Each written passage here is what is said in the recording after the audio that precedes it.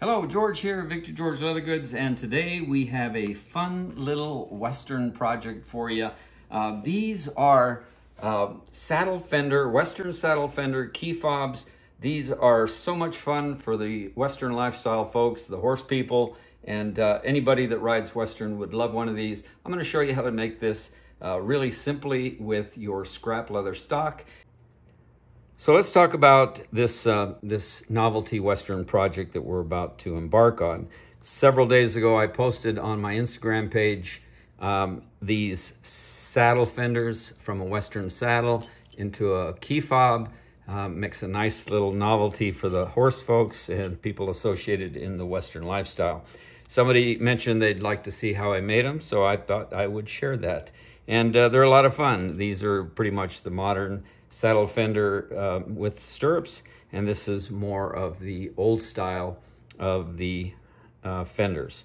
So I've had mine for many years now, and they're just a lot of fun. So the first thing that you're gonna need, obviously, is some scrap leather.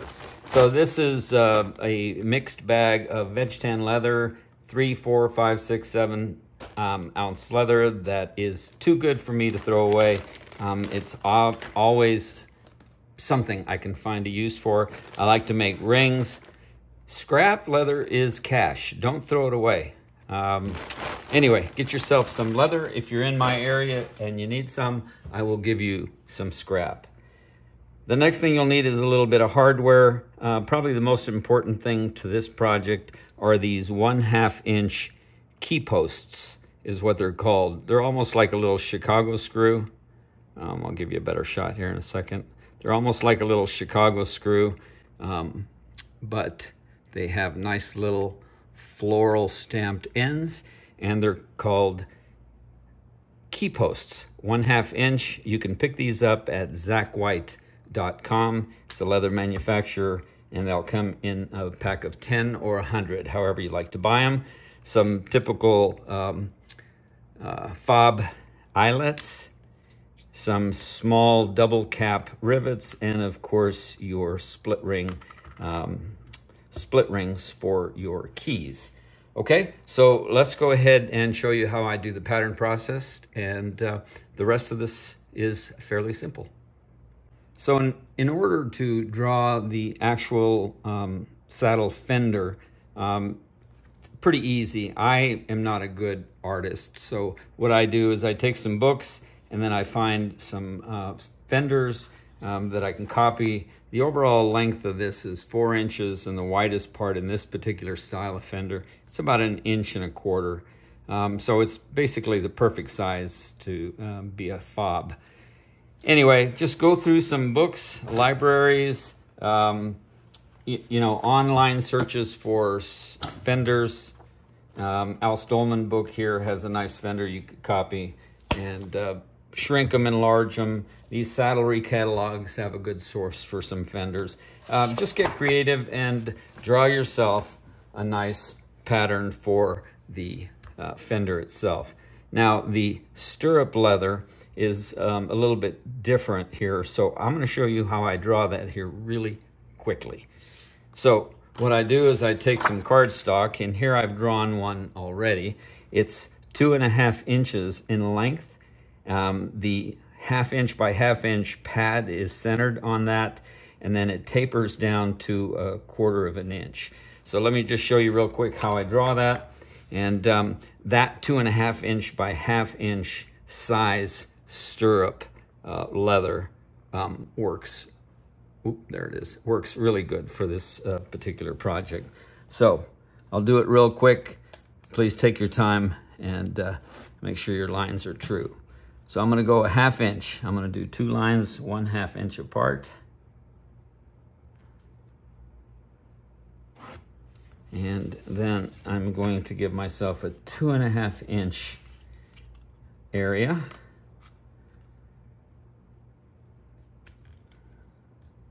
As the actual stirrup leather itself. I'll come up here at the 2.5 inch.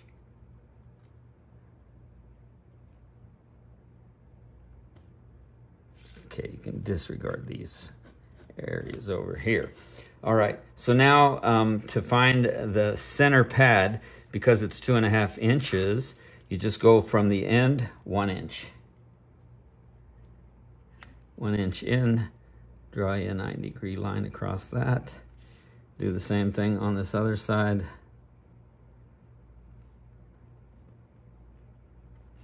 And that's your center pad.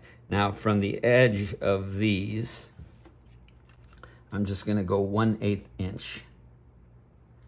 Put myself a little tick there. There as well. I have to turn this around. And I'm gonna go 1/8 inch. As you can see here, the one that I've already drawn out, that gives you a 1/4 inch end on these stirrups. So now that I have that, I'm just gonna go from this corner to this corner, and I'm gonna taper that line. And here's where you really just kind of take your time. I'll do it a little bit quicker. There. Oops, let me see here. Yep, sometimes my brain doesn't agree. There. What am I doing here, George? Oh my God. Part of the problem is I do this so often that I sometimes don't even think about it until I have to demonstrate it. All right, so that is your stirrup piece, and now we're just gonna cut it out.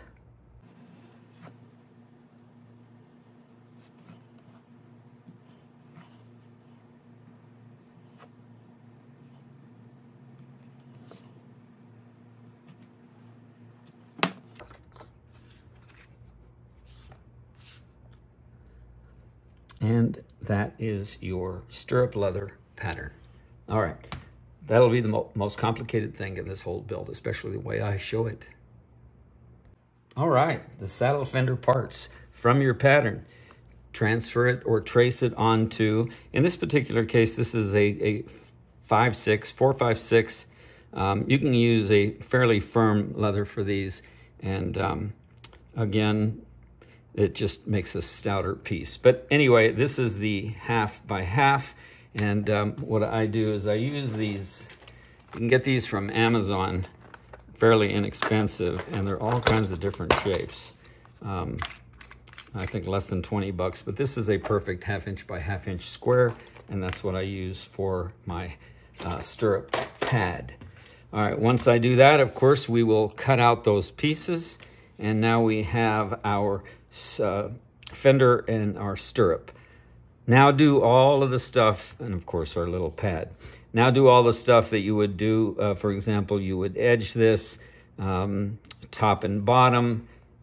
You can do some decorative work. You can put some basket weave, burnish everything on that. And in this case, I've got the holes prepped for the fold back where the stirrup will be attached, but I'll show you that in just a minute. Anyway, do all your preparatory work, decorate it however you want, and once you get that, there's that piece there. Now the stirrup leather, I just glued that 1/2 inch pad directly onto the inside of the stirrup, and then I folded these ends in when they were a little moist, just to give myself that little stirrup shape, as you hopefully can see there. But anyway, so these are 1/4 inch here at the ends. This is a little bit thick, so what we're gonna do is we're going to take our piece of glass, and now we're not gonna feather edge these, we're just gonna take a little bit of the meat off. So just thin it out a little bit, and you'll see why at the end, okay? Once I do that, then that is all set to go. We have our fender here too. I went ahead and thin that out as well. And let's go ahead and do some construction steps now. So what I need to do is I need to take this fender, and I'm going to turn it back on itself, and I'm going to get a rivet, So you don't have to put anything in there yet. This is really an easy, fun build.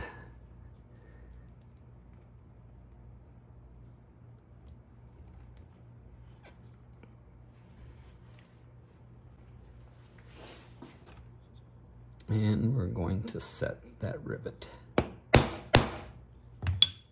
Okay, that leaves you a big enough hole there for the post.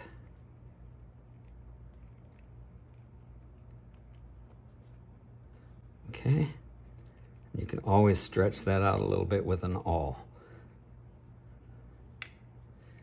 That's all there is to that. And of course you can dye this and get it all stained and do whatever that you like to make that look nice. I have this, this tool here for the eyelet. You can put your eyelet here at the top. And if you don't have any eyelets, you don't need it. Just a leather hole there works fine. Get it fairly close to the top. Punch that out. Put your eyelet in there and whatever eyelet tool that you have. Okay, so that is all set to go. You can go ahead and put your split ring key in there. And now all we have to do is work on the stirrup itself. All right, so the first thing I do is I get a little idea of how that's gonna look size-wise. And if your stirrup looks too big for that fender, you could take a little bit off of the top, which I think I will here. Just a 1/16 of an inch. And all of this is eyeball guesswork.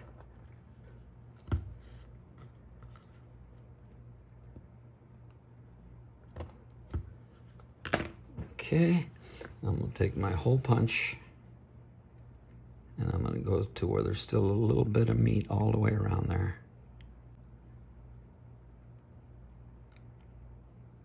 And the nice thing about working with these small projects is it makes working with a big project a lot easier.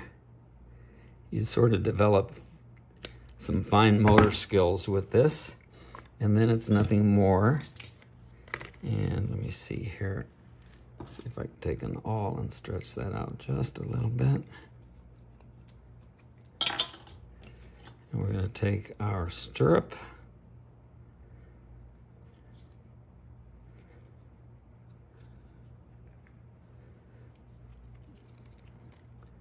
Place it in there.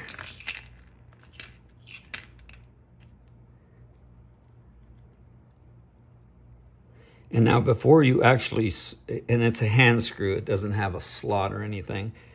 So actually before you screw that in there, just make sure you fill that with Loctite red or glue. And then you just turn these.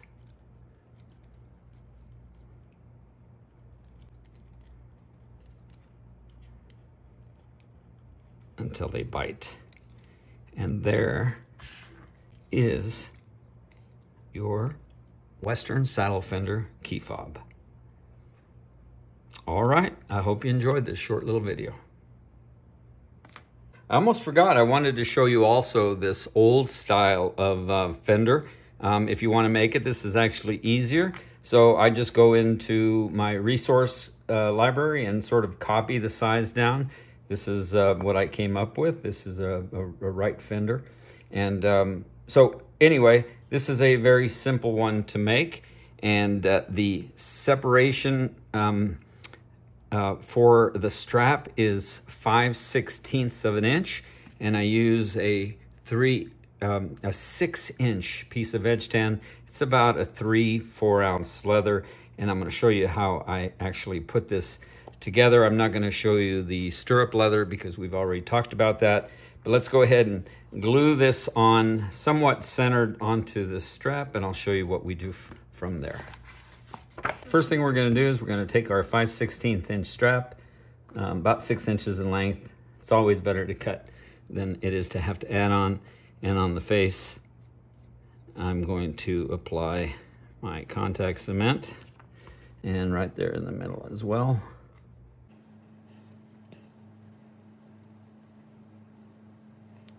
Be neater than I am. And once that tacks up, we'll go ahead and place it there. Our glue is tacked up, and we're just going to flush these edges here.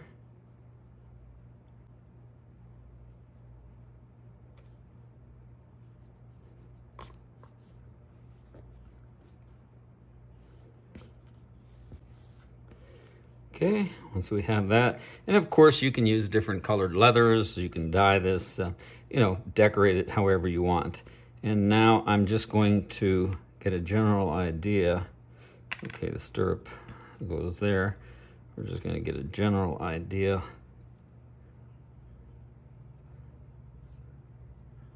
where that needs to go.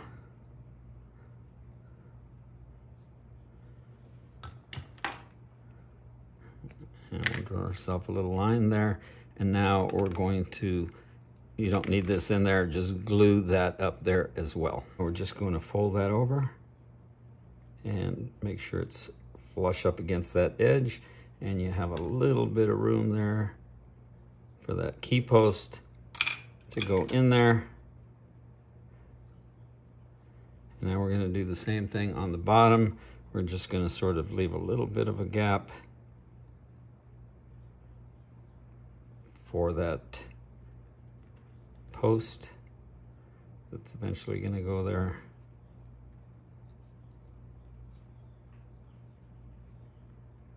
Okay. And now I'm just going to butt those two up. You can lap skive them if you want, but for these little novelty projects, you don't need to. So we'll trim off a little bit of that. Maybe a little bit more.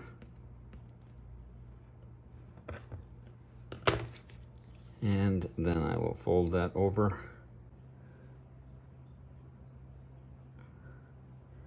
Butt that up with it on the back. All of this can be eventually sanded flush, and I'll show you that in a minute.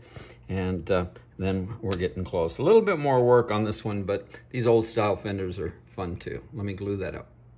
All right, let's go ahead and butt these edges up. Flush for the edge, you have enough room there for that.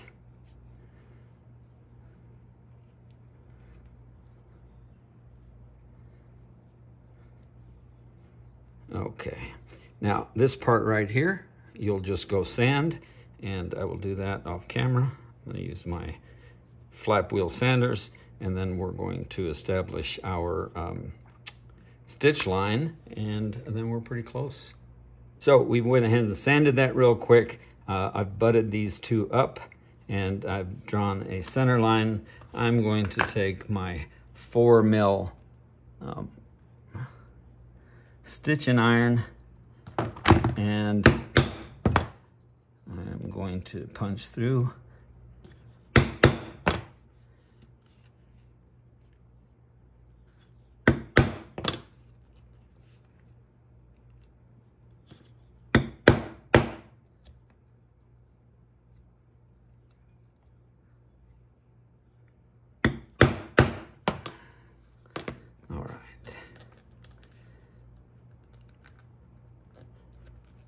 Okay, now I'm gonna go back here and I'm gonna punch through these again all the way through, and I'm gonna sew it, and then we'll go ahead and put it together. All right, so we glued it all up. We sewed it right down the center, put a couple of crease lines on there, went ahead and stretched out the top a little bit for the split ring that we're gonna put in right now. Of course, you don't have to do that because that is a high wear area. You can pop a hole in there and just adjust your stitches accordingly, but this is the way I do it.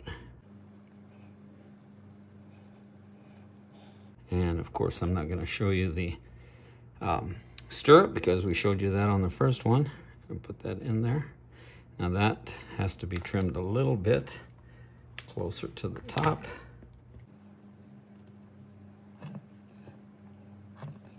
corners.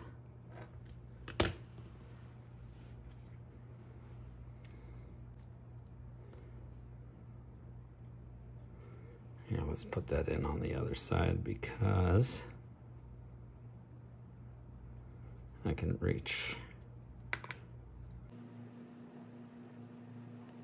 that screw post a little bit better over here.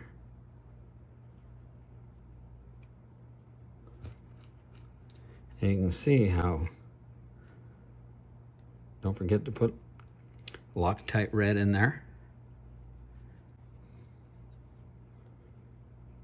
And of course, all of the other little things that you want to do to this to make it look nice. Dye it, burnish the edges. Finger tight that in with the Loctite in there. That'll be it. And that is your old style. And this is your modern style of Fender. All right. Well, I hope you enjoyed this. Make yourself some. Sell them, give them away. They're wonderful gifts. Thanks for stopping by.